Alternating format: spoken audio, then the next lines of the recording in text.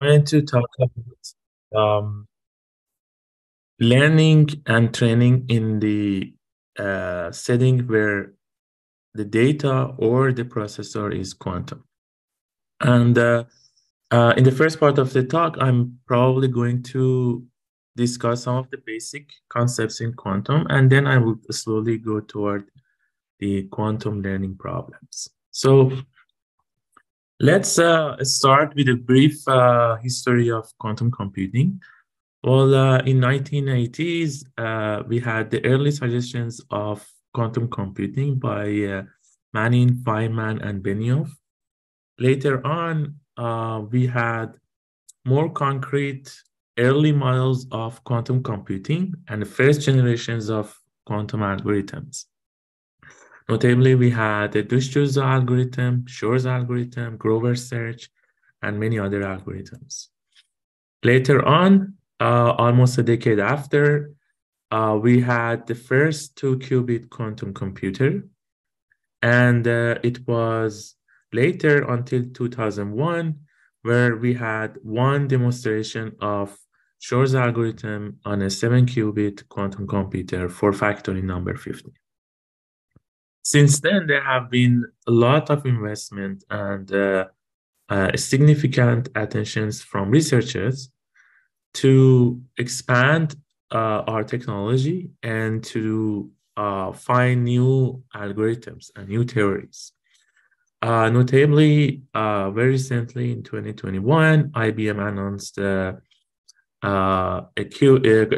quantum processor chip going beyond 100 qubit.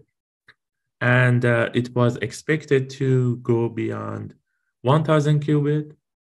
And lastly, uh, we plan to reach a fully fault-tolerant quantum computers.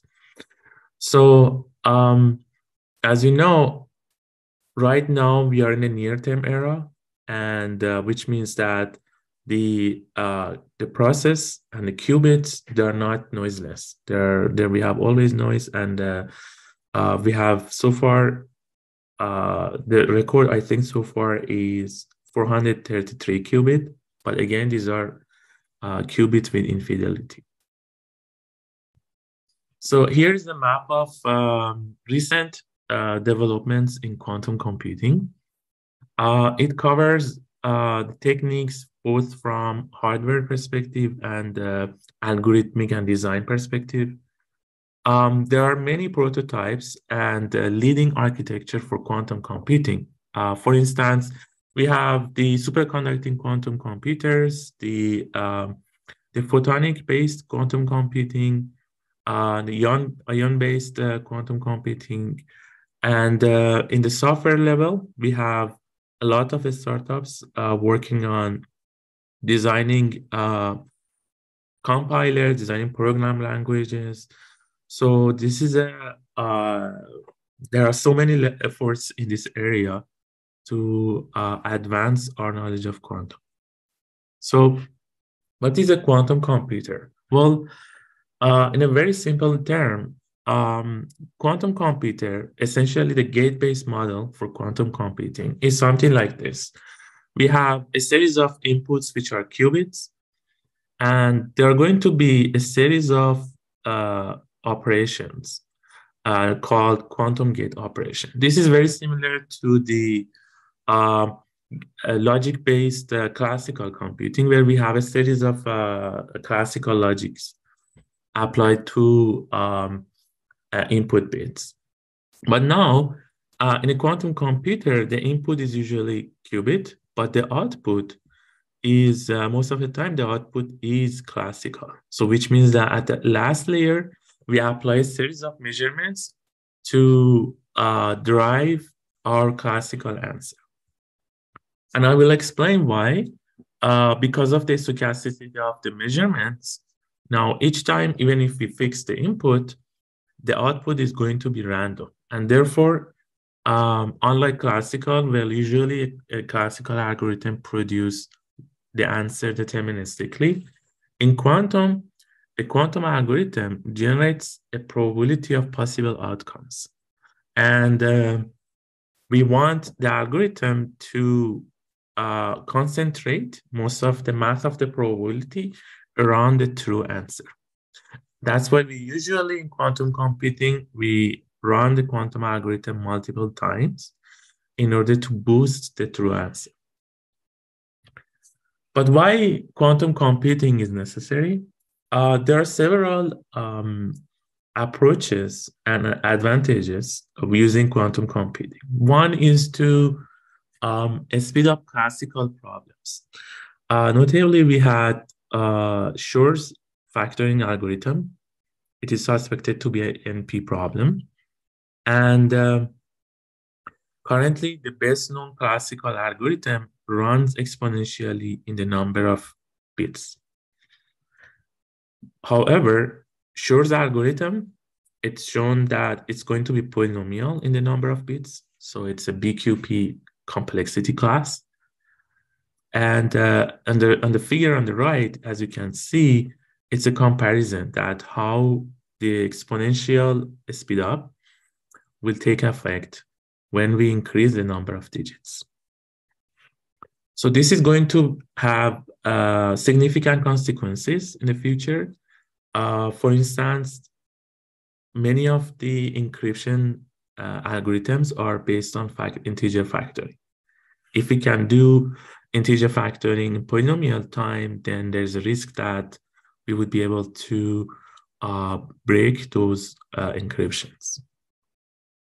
There are also other problems, such as Simon's problem, which we get exponential speed up, Bernstein-Vazirani, Duesch-Jozsa, and another speed up is considered polynomial speed up, which is the Grover search algorithm, where we get quadratic speed up compared to classical search. So there are several of these attempts to speed up classical computations. Another advantage of quantum computing is leveraging the quantum data itself. What does it mean? It means that imagine a scenario where, first of all, nature is quantum. So now imagine a scenario that we were able to harness data without any measurement from the nature. And with the quantum computers, now we can directly operate on the quantum state of physical systems. And this is appearing in optical systems, in sensors with quantum effects. Now we have more and more recent developments in this line. This is a kind of information which is not accessible to classical computers. So there's not even a competition. And it is kind of natural because we know nature is quantum, and now with quantum computers, we can harness those quantum effects in nature. So with this, by leveraging this quantum data now, another effect we can use is we can simulate quantum physical processes. And this is something that some companies such as Microsoft Research are pursuing. And the idea is that, well, each time we add another state to the system, the dimension doubles or dimension grows exponentially. So we can simulate things in classical, but since the dimension growing exponentially, at some point, this will be hard for classical computers to perform any simulation of large molecules. So therefore, we have a set of problems with quantum computers that are not even accessible to classical computers. And this has a wide range of applications, including simulations in chemistry, drug discovery, the quantum many-body systems, photonic circuits, and even social sciences. This is a third approach now. Now, another advantage is to use enhanced learning models, to use quantum mechanical resources, such as entanglement, to enhance our learning capabilities. or learning models.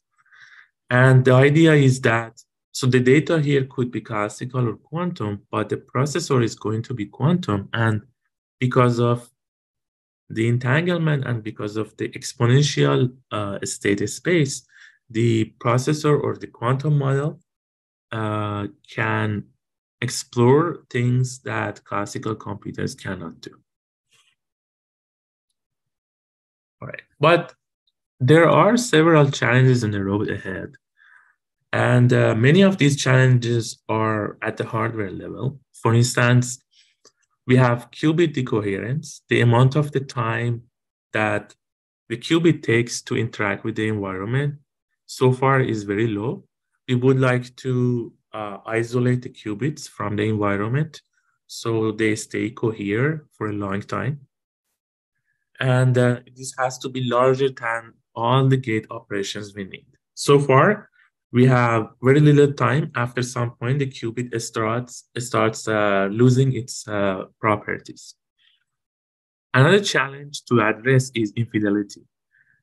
It means that now we are in the NISQ era, and the quantum operations are noisy, and we would like to resolve that by several methods, which I'm going to explain in the next slide.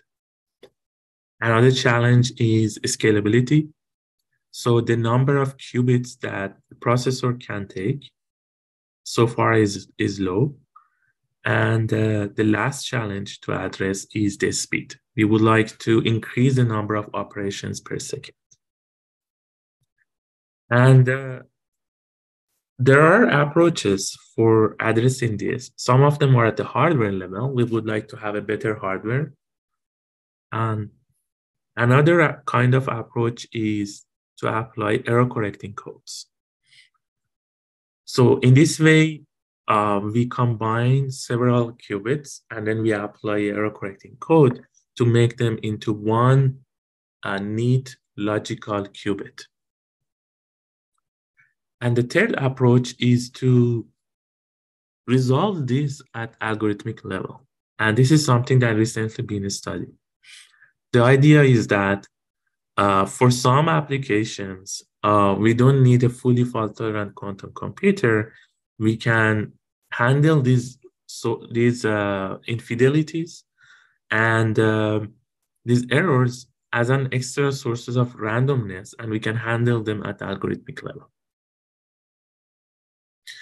So now, with this brief introduction, now I'm going to focus more on the learning side.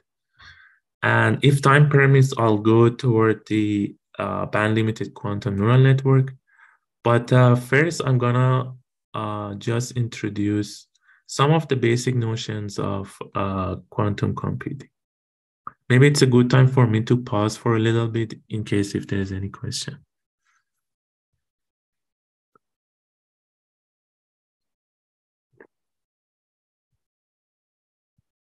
Okay, so all right, so let me explain a little bit of the basics of quantum.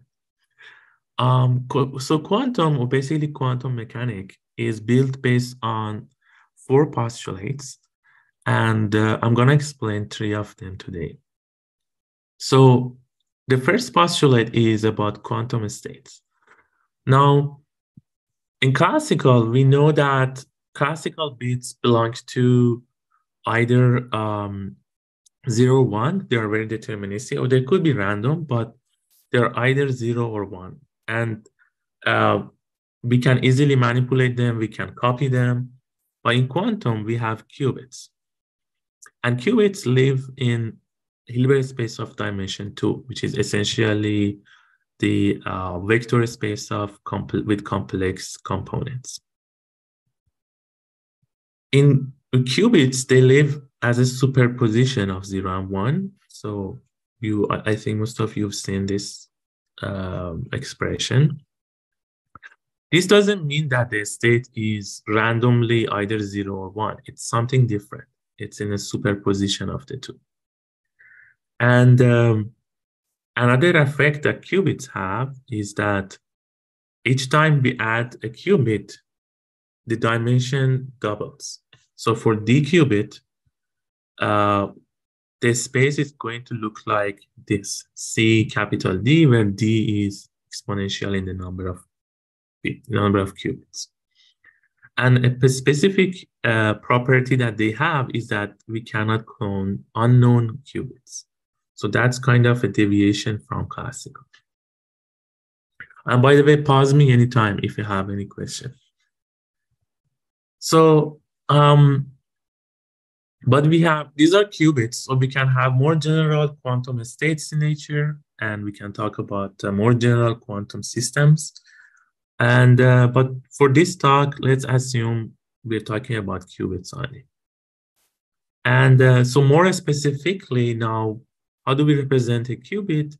We represent it by two complex numbers that their norm is equal to 1. So absolute value of alpha squared plus absolute value of beta squared is 1.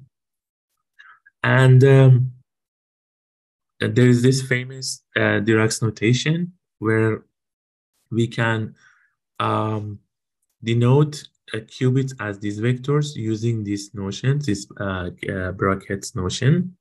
And now when we talk about a superposition state, it is going to be something like this. And if you think about it, so we have two complex numbers. Each of them have two components, two elements. So we have 4 parameters, right? But for representing quantum states, because the norm is 1, and because of this property, then we can represent a quantum states as a vector in the Bloch sphere, which is of 2 dimensions. So the sphere is in 3 dimension, but in order to represent a vector, you just need 2 numbers here. Okay. Is that clear? Any question? Okay. That was postulate 1. Postulate 2 states that how a quantum state evolves. So how a quantum system evolves. This could be a quantum computer, for instance.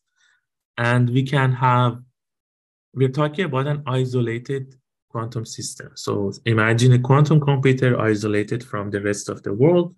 And this system, similar to other quantum mechanical systems, evolves based on some restrictions and some laws.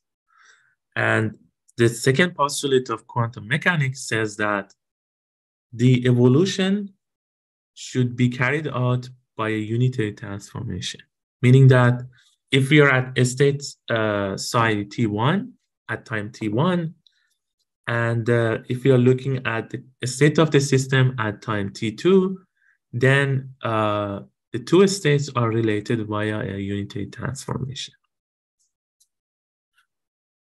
And this is known as the Schrödinger's equation. So what are the unitary transformations? They're essentially matrices that look like this. And Hadamard is an example of that. So one property of unitary is that the operations are going to be reversible. And this is the backbone of quantum computing, meaning that now because of these properties, now each gate in a quantum computer should be reversible. And this is something which is different from classical, right? Because in classical, we can have the logical AND function. It's not reversible. If we look at the output of the AND, we cannot recover the inputs, right? But in quantum, we cannot use something like that. It has to be reversible. So it could be a gate like this. So on the left, we have this C0 gate, which is equivalent to this logical gate in classical. Okay. So all the gates should be reversible in quantum. Okay. Now, postulate 3, and the last postulate in this talk, addresses quantum measurement. So recall that at the last layer of quantum computer, there was a quantum measurement. And quantum measurement essentially are the interaction of us on quantum systems. So we can measure things, measure certain properties of a quantum system. And the way we model a quantum measurement is an operation which applies on a quantum system and outputs a classical answer. So here is an example. So here, let's say we have a qubit in this superposition, and we measure it along the computational basis. Then the result is going to be a classical bit where the probabilities are a square of the coefficients in alphas. So again, superposition is different from probability. But when your state is in superposition and you measure it, the output depends on superposition coefficients. Okay? But one thing that quantum measurements, they do is that they collapse the quantum states. And they are also probabilistic. So these are two very important differences between quantum and classical. And that is when we have our samples, when we have our processes, everything is reversible until we perform a measurement. When we perform a measurement, we completely destroy the quantum states. And the quantum state is now gone. We cannot reverse it. And we can only use the classical outcome we got. On top of that, the classical outcome is going to be random. Even though if you fix the input, the outcome is going to be random. And that's the reason usually quantum algorithms should be run for several times. So we get the correct answer most of the time. Okay. And exactly that's how a quantum measurement will look like at the end layer of a quantum computer, right? So, but these things I mentioned, they're going to have massive consequences.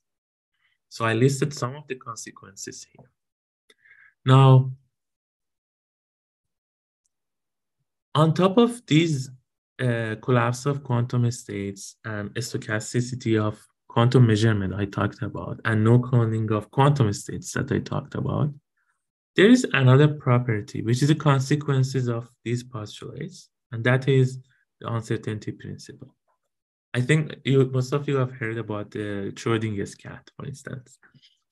What it says is that there are certain properties that we cannot measure them simultaneously.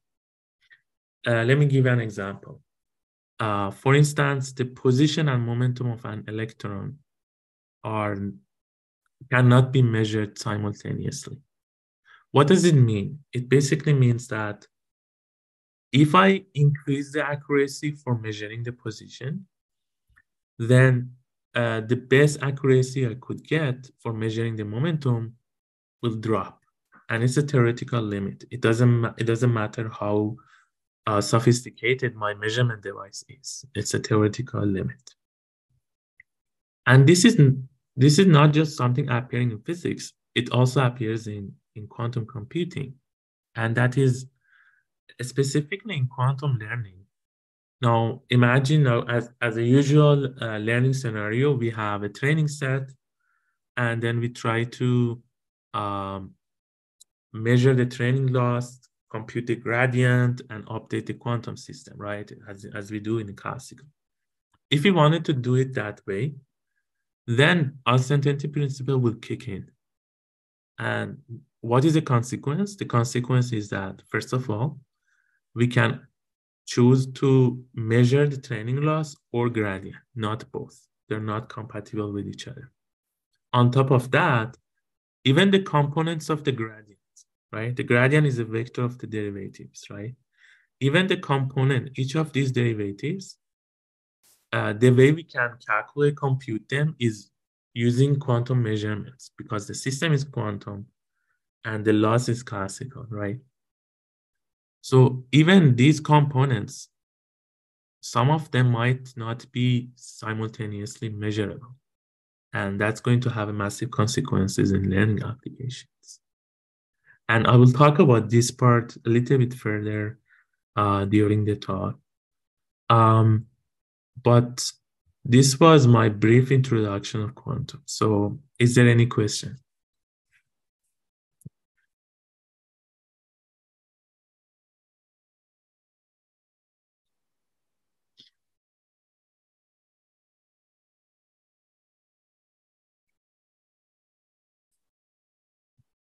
Okay. So now I'm going to move toward the learning part of this quantum computing. So far we talked about basics of quantum, right? Now let's talk about machine learning applications. In general, if we want to compare classical and quantum, we have a figure like this. In classical, essentially, we have the algorithms and we have the classical data, which are in bits, and we perform the training. We try to train a model, and it could be in different applications, right? In quantum, though, we have a quantum processor, and the input to that processor is qubits. And these qubits can come directly from some quantum state, or they could be originally classical and we embed them into qubits. But in any way, the input to this quantum processor is a quantum state, and it's in a superposition of states and all of that. And here we want to train this system in order to perform a pattern recognition or classification or whatever the application is, right? So now based on that, we can talk about different types of learning, depending whether the data is classical or quantum, or the algorithm or processor is classical or quantum. So at one level, we have the CC, the usual classical, everything classical learning. We can have CQ, which means that data is classical, algorithm is quantum. We can have QQ, data is quantum, and algorithm is quantum. We can also have quantum data, classical algorithm, but this is usually will turn into a classical algorithm. Okay. Now, let me summarize what are the differences between a quantum learning model and classical learning model. So first of all, based on the postulates I mentioned, the first consequence is that we cannot clone the training samples. Second of all, when we measure, it destroys the samples. And we have uncertainty, right? The gradient and training loss cannot be measured simultaneously. On top of that, we have stochasticity. It means that the training loss is going to be random now. Now we want to optimize a random function. This is not necessarily a challenge. It could be something that we can use it, because this natural source of randomness can be used to escape local minima, for instance. And we'll see how to use it. As resources, we have entanglement. I didn't talk about entanglement. It's a bit more complicated. And it's a very powerful pattern, a very powerful resource to find more and more patterns. We have also exponential space, because adding more qubits increases the dimension exponentially. And this is very important because now in quantum, we have exponentially richer models. For instance, with 300 qubits, we get the dimension to be 2 power 300, which is more than the number of atoms in the universe. On top of that, we also have access to naturally quantum data, which wasn't accessible at all to classical. So having this summarization, let's look at the optimization and training in a closed loop. Now, in these settings, typically in optimization or training, what we have is a hybrid classical quantum loop.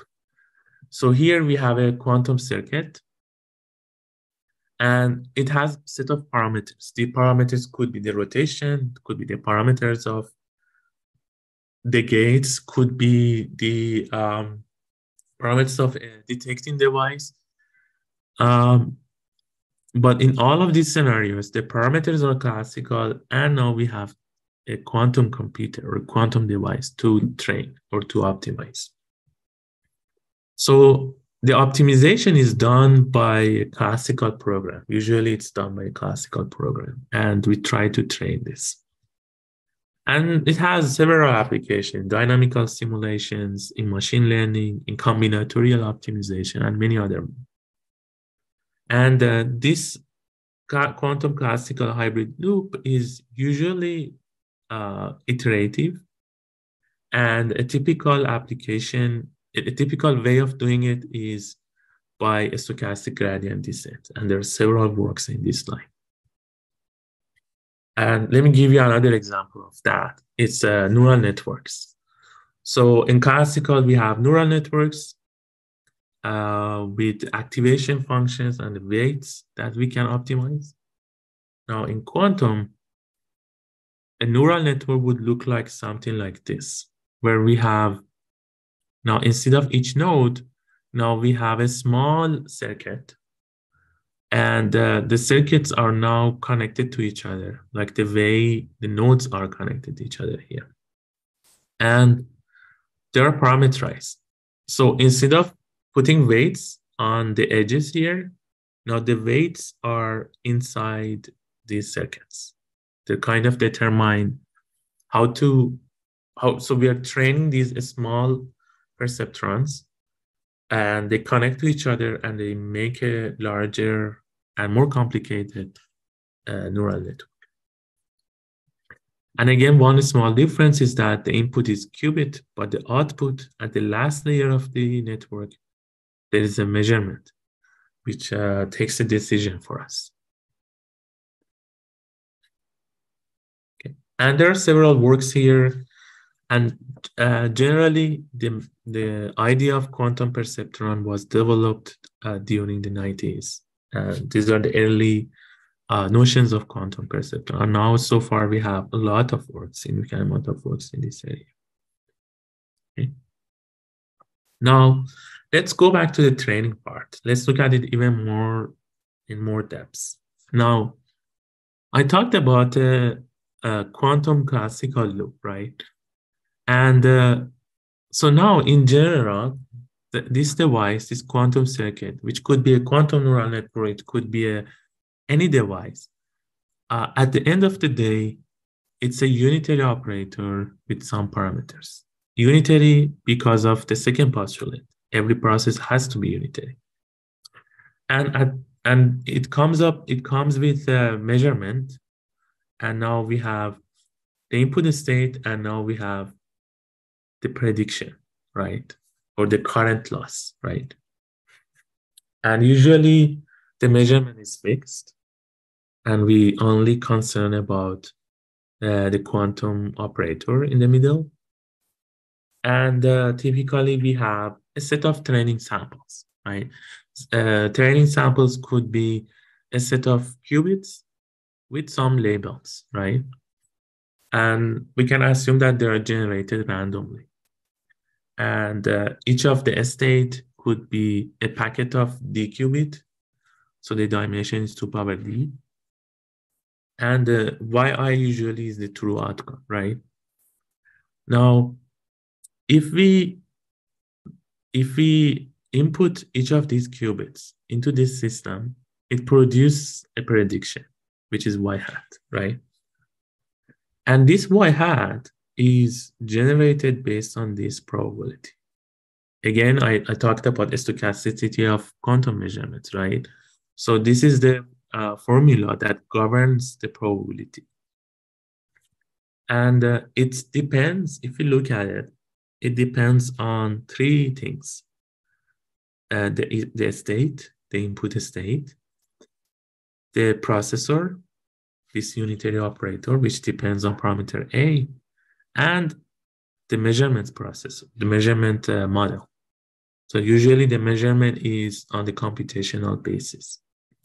Now, this process gives us y hat. Now we can compare y and y hat using our choice of a loss function. And now with that, we can talk about expected loss, and then we can talk about the training, right? We want to minimize this expected loss. And this loss could be the 0-1 loss. Now we can talk about misclassification probability, for instance. And one of the method I mentioned is the gradient base. So gradient base are usually very powerful for convex optimization.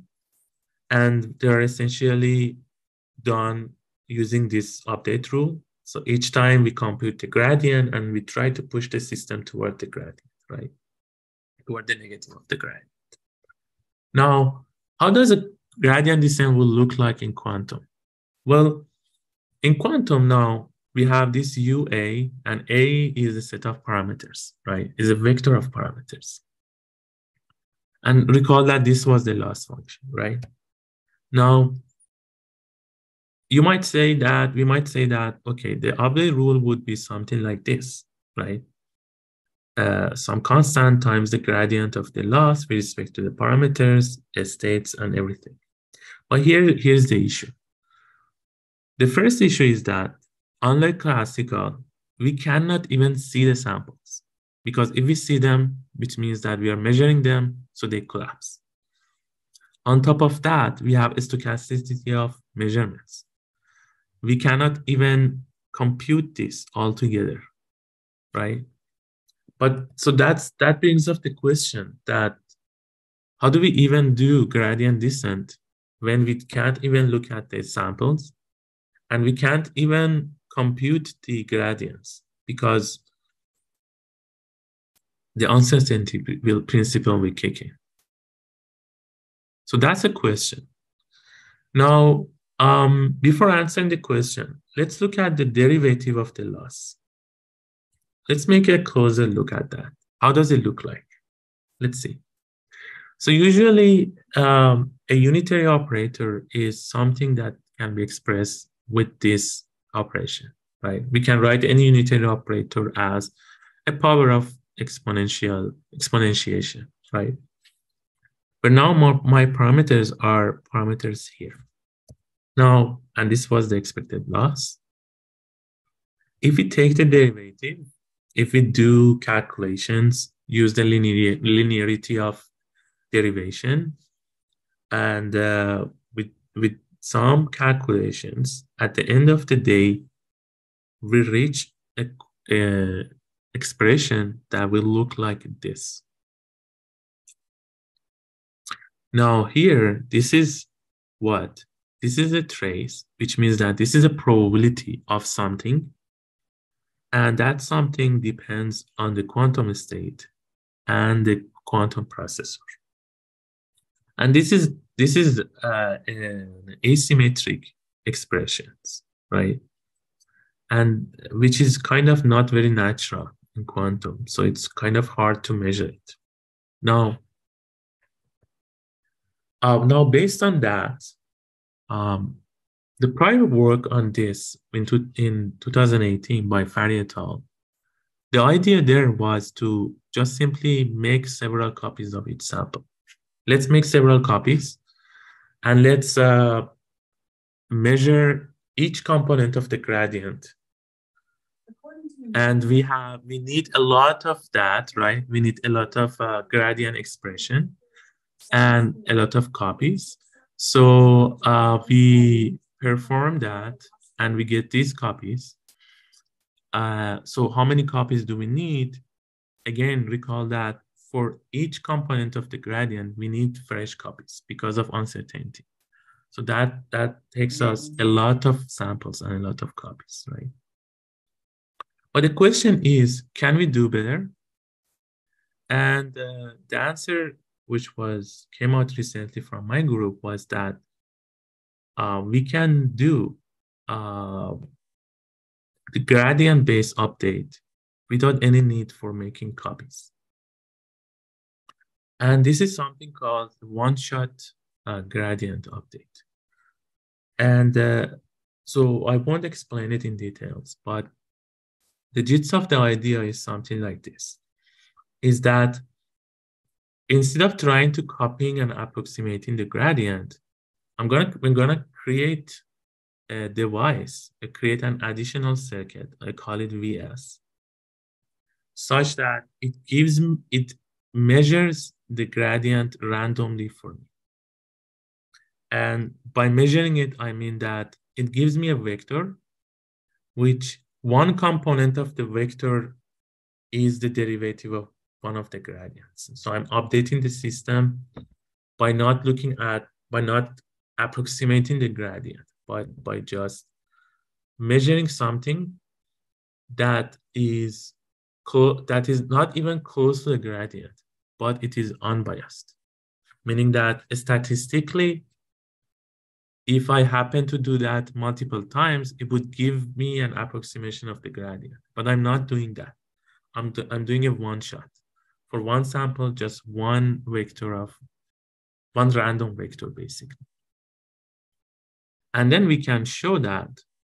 Now, if we, instead of approximating the gradient, if we put that vector into the gradient update rule, the system will eventually converges to the local minimum.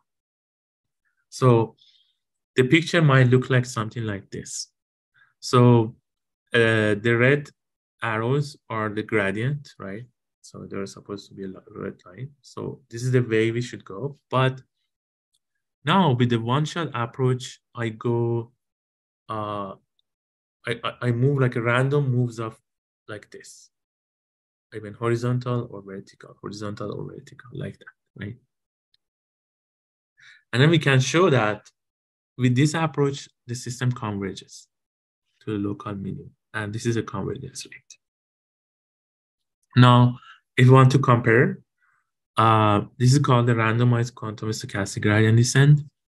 Let's say so this is important because with quantum data, usually we cannot even clone the quantum data. So we cannot even use the approximation methods. But let's say even if we do, how do we compare? Well, with randomized quantum gradient descent, if we fix the number of copies on samples, let's say n, then the excess loss would be something like this. But with these approximation methods, it would be something like this, which means that as long as log C by C is order of epsilon squared, epsilon is very small, which means that C is not too large, then we get even a faster convergence rate. So now let me show a few numerical results just in case. So this is one of the well-known data sets in this area where we try to distinguish between two types of quantum states, the pure quantum state and mixed quantum states. They are given like this. And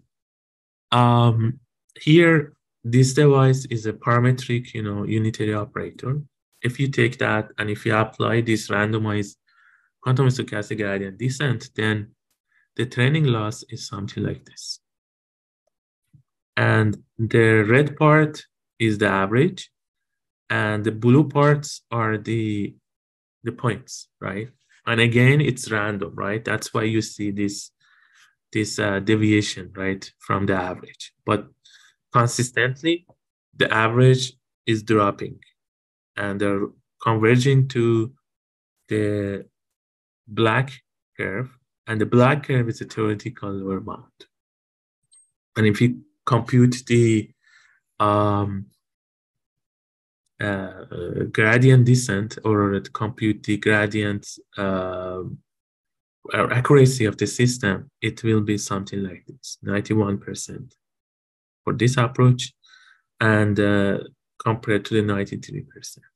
So something like that. Okay, so let me give another example.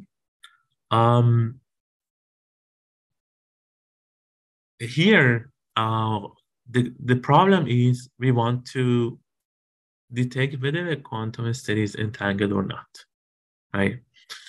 And we don't have any information about quantum state. It's completely agnostic.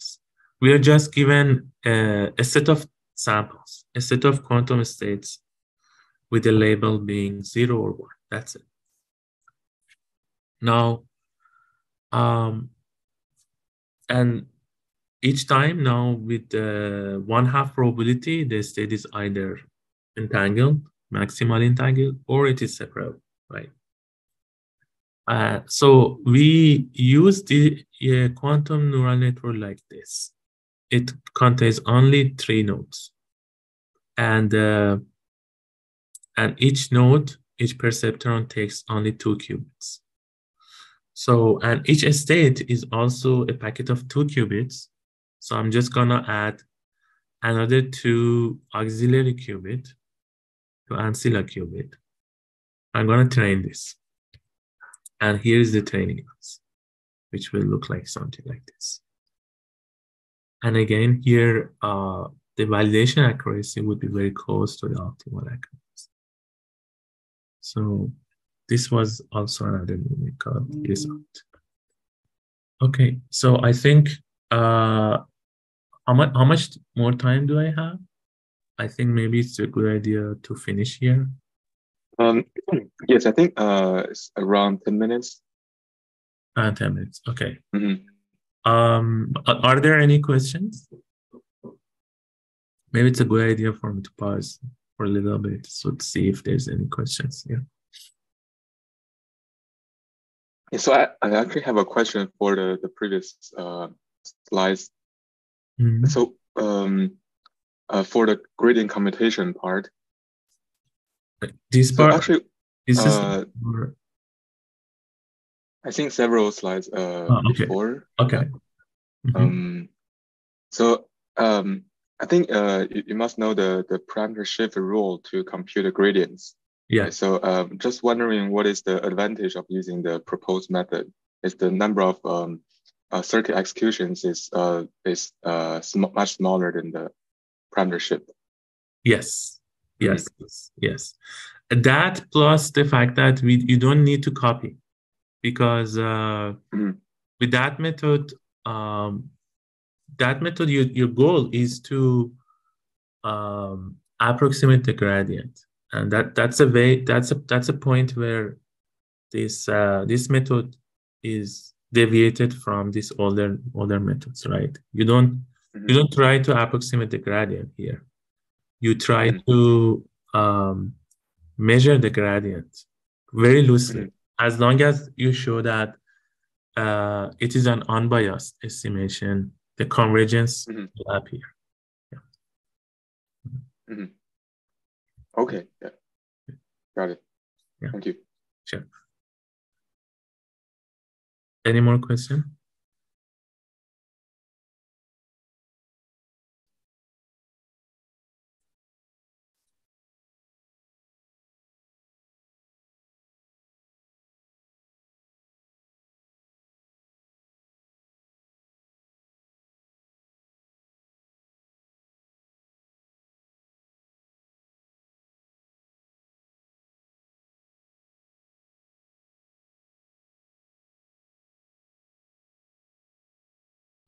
Okay, so if there is no more question, I will briefly touch upon this idea of band-limited quantum neural networks. I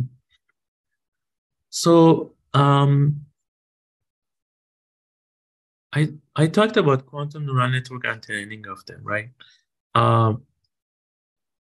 But there are some foundational issues needs to be addressed in quantum neural networks, and one of the well-known issue is called barren plateau issue. It's basically saying that the dimension is so big that if we randomly initialize a quantum neural network with some structure, if we don't try to initialize it properly, then after some time, when during the training, the gradient will vanish everywhere. We won't get any signal from the gradient to update it. And one reason is because the dimension is so big, it's exponentially big, and then we get very loose signal from everywhere. So in this work, we try to kind of tackle that by limiting the structure, by giving a structure to a neural network, to a quantum neural network. It's based on this notion of bandwidth. And bandwidth is not the usual bandwidth, like bandwidth of signals, but it's something related to that. It is something studied in classical learning, and it's based on the Fourier expansion of Boolean functions. It's a Boolean Fourier, and it's studied extensively in computational learning. And now and recently, it's been studied in the context of machine learning as well. What is a Boolean Fourier expansion? Well, the Boolean Fourier expansion says that if you take any Boolean function, it doesn't have to be even Boolean. It's just that the input has to be Boolean. And now here for representation purposes, instead of the usual 0, 1, I'm using +1 and -1. So -1 instead of 0. So imagine this function g. And now the Boolean Fourier says that you can write this function in this form. You can decompose it in this form, where this S is the summation ranges over all subsets of D because of we have D inputs, right? The GSS are the Fourier coefficients. They're calculated this way. And the QuSS are just monomials. So if I give you a subset S, you just multiply xj where j belongs to S. That's it. And here's an example. For instance, you can write the logical OR function in its Fourier expansion. So the Fourier expansion is like this. And you can, if you put plus or minus ones on the right, you can check that it satisfies the truth table for logical OR function. And now here, with this Fourier, we can talk about bandwidth. So the idea is that you just fix a k and look at all s's that are having k elements, and then square the Fourier coefficient. It gives you a number, this wk. And if you draw wk as a function of k, it gives you a power spectrum. It just basically tells you how much of a power is on single variable elements to 2 variable elements to 3 variable elements up to d variable elements, right? It gives you a notion of bandwidth. And how does it compare with the classical Fourier transform? Where in classical Fourier transform, the idea was that we had this duality. If you have a pulse, the longer the pulse is in time, the narrower the bandwidth would be in frequency. We have a similar scenario.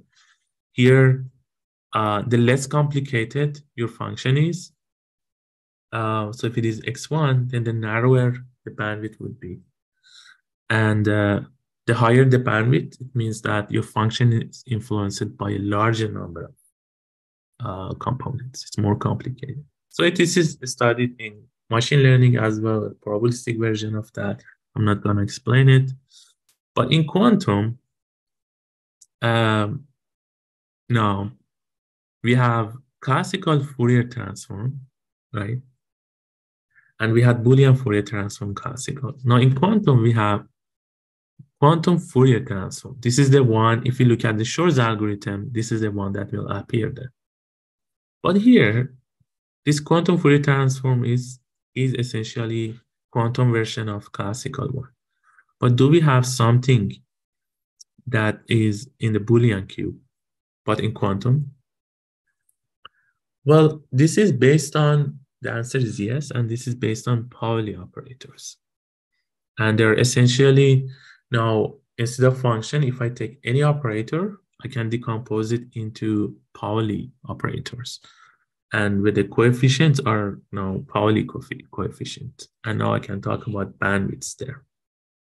So therefore, I have a complete picture here, right? Now, I can now talk about quantum neural network with bandwidth. Now, I can say, I'm gonna limit the bandwidth of each quantum perceptron in the neural network. And I can play with that parameter. I can change the bandwidth as lower, larger, slower, larger. And I get different neural networks, right? And for example, let me finish, I think, with this slide, that the neural network I explained was at the beginning of the numerical results, was actually a narrow bandwidth quantum neural network where the bandwidth was just 2. And that helps to train the neural network because you have fewer number of parameters. You can also control the parameters. You can say, I wanted to use wider bandwidth, let's say in the beginning, or narrower bandwidth in the middle, or you can change it however you want based on the design. And that gives us the flexibility to design this quantum neural network. And this was the numerical result. I think with that, I finish my presentation. Thank you so much.